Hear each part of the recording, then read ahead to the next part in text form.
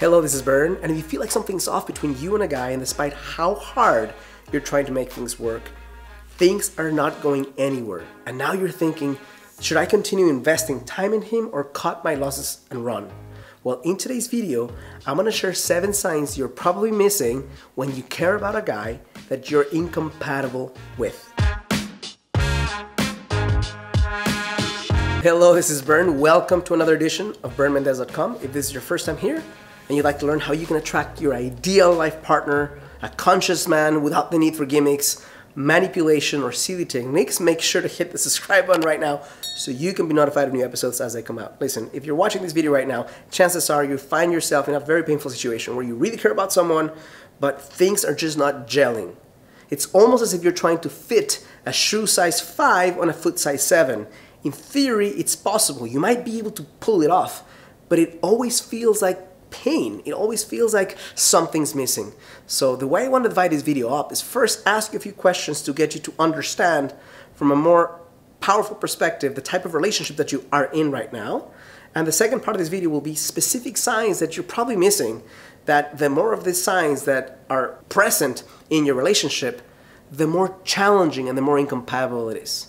The first question I'd like to ask you is, do you fundamentally feel better or worse as a result of him being in your life? And I'm not talking about the times where he sees you and says beautiful things to you, or maybe he gives you a present, or maybe you make love, but I'm saying if you were to do average of the times that you have him in your life, would you say that your life is better or worse as a result of him?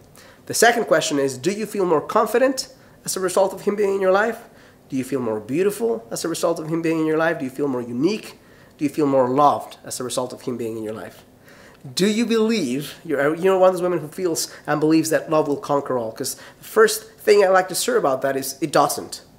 Love is an important aspect of our relationship, and it's an essential aspect of a romantic relationship, but by no means is it the whole picture. And I know that anything from movies you've watched and novels you've read and even Disney stories you've paid attention to since you were growing up tell you that love conquers all, but it's not enough. Compatibility, and it's part of the gel that makes a relationship sustainable. Are you your best self because of this guy or in spite of this guy? Think about this one. Many of the women I connect with who are in this challenging situation where they really care about someone or they have strong chemistry with them, or chemistry and love even, but when they're honest with themselves, they feel like their life would actually progress more in many different ways without him in their life. And if that's you, just be aware that that's happening, because no one can get inside your head and only you can tell yourself the truth. And if this is happening, you really need to be honest with yourself. Before I share my 7 signs, I just want to share that if you want to go further than this short video can share with you right now and understand how you can create a conscious dating strategy so you can attract more quality men into your life, then please go to the first link on the description of this video, where you will see a page that looks like this. Enter your name and email, and you can start watching my free training right away. And the first sign most women miss that the notes a guy is incompatible with you is his personality type is predominantly opposite from who you are. And let's talk about this. Let's say that you're more of an introvert and he's more of an extrovert. Now, I get that the polarity in this difference could be exciting, but if he predominantly wants to do things on the outside world and he wants to connect with people and he wants to be the life of the party, and you genuinely enjoy the silence and solitude of your own space, you need much more recharging in your own confines, and you don't really enjoy connecting with groups of people, that's something that regardless of how much you love him, regardless of how awesome he is, how confident he is, how beautiful he makes you feel, might be a strong stain in your relationship, because you'll always have to be fighting to do something that's predominantly opposite to what you want, or he might feel like he has to sacrifice a lot in order to be able to be with you. The second one is when his need for physical touch is significantly different from yours. Now, some of the things that I'm sharing right now doesn't mean that the guy is wrong or that he's toxic or that he's bad. It's just different, right? It might mean that you have a strong sense of physical proximity and touch and he doesn't, or that he wants to be close to you constantly and you don't like that. Whenever, this is one that can create inordinate amounts of pain if you don't pay attention to it. I've connected with women who have confidence and they understand who they are, and they connect with guys who are intelligent and they're awesome in many respects. But if the physical aspect of it, which is a great component of chemistry and a great component of feeling loved or feeling unloved or rejected, isn't a match, and I'm not saying it has to be exactly the same, but if it's fundamentally different, you will suffer. I highly suggest that you're in one of these relationships and it's really hard to change your love style, where now you don't want as much physical closeness, or if you don't like physical closeness, now you really enjoy it.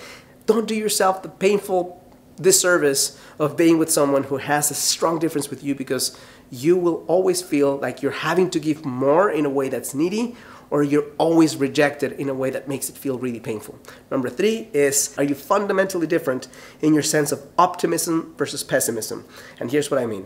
Maybe you're someone who fundamentally sees this glass as half full and he sees the glass as half empty. Not necessarily a bad thing in and of itself, but through time, it's draining to be with someone who thinks different than you do in that respect. And it might be that he's fundamentally optimistic and you're fundamentally pessimistic.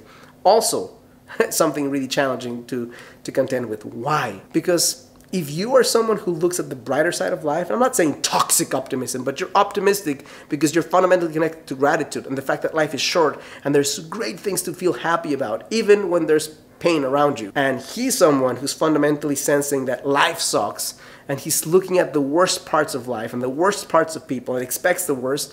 That is heavy to contend with, and that one in and of itself might make you incompatible with someone. The next one, which is similar to this one but slightly different, is, are you someone who's predominantly problem-oriented or solution-oriented? Here's why it matters. When something happens that is not what's expected, and that's predominantly what life's about, you want something and it happens differently than you want it, do you have the skill and ability to find solutions to that? Or are you someone who likes to get the juice out of your life, the intensity out of a melodrama or a soap opera of why things can't be done, why things can't happen a certain way? Again, if both of you have a very strong difference of how you view life, I'm going to solve things versus I just want to indulge in the problems, again, that, similar to optimism versus pessimism, might make this an incredibly painful relationship. Number 5, are you predominantly empathetic or apathetic?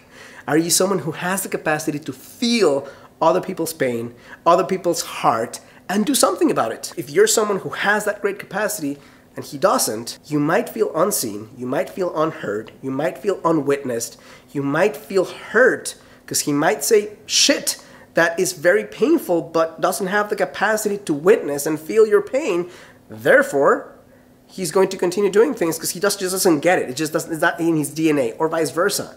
Maybe he's greatly empathetic and you're not. You're someone who just goes through life and doesn't feel the pain of others. And I mean, when that gap is big, that discrepancy is something that you don't understand why things are happening. It's like the problem that's occurring. It's like you have a pebble in your foot and it feels painful all the time, but you can't see that that's what's happening. You always feel like you're in pain. Number 6, the difference between somebody who's hungry for growth or somebody who's ambivalent about growth.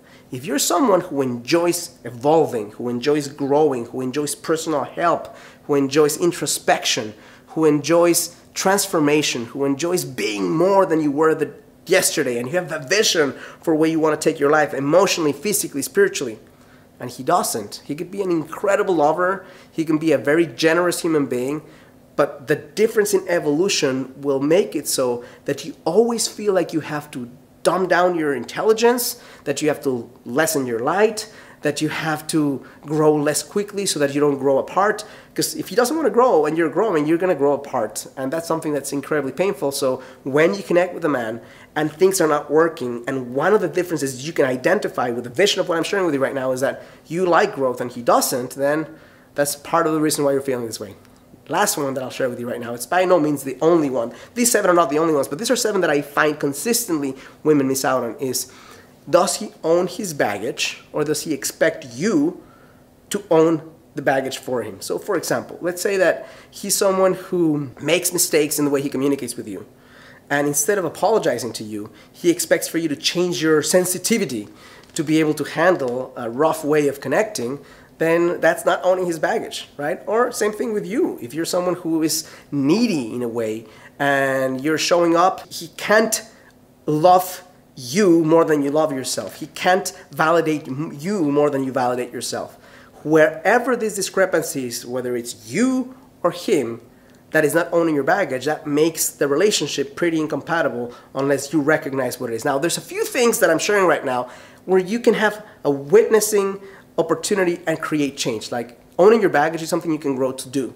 Wanting more growth is something that you can learn to do, but you either want it or you don't. But there's a few other ones. I mean, if you're more optimistic versus pessimistic, if you like physical touch a certain way or don't like it, those are things that are harder to change in human beings because they're not just your mindset. They're your mindset, they're your DNA, they're the way your brain is structured. So make sure when you feel like something's not happening that you recognize if it's something that has grounds to change or if you are better served by not trying to convert someone, metaphorically speaking, to your religion. Hope this is helpful, useful, and insightful. If it is, and you want to grow further than I can share with you in this video, then make sure to go to the first link in the description where you can start watching my free masterclass. If you enjoy the video, please click like or thumbs up, subscribe to my channel, and even share with me in a comment below what's the biggest takeaway that you have after watching this video. And last but not least, if you get this feeling that you understand this in your head, and you want to put it into action, but it's really harder than it seems, and you don't want to spend an extra 7 years trying to figure this shit on your own, and you want some help in handholding, then second link in the description will allow you to connect with me. If we're a fit, I might be able to hold you by the hand and help you create the results you want and attract the man you want in a fraction of the time. Thank you so much for allowing me into your heart, into your phone, into your life, and as always, I challenge you to live a full and a conscious life.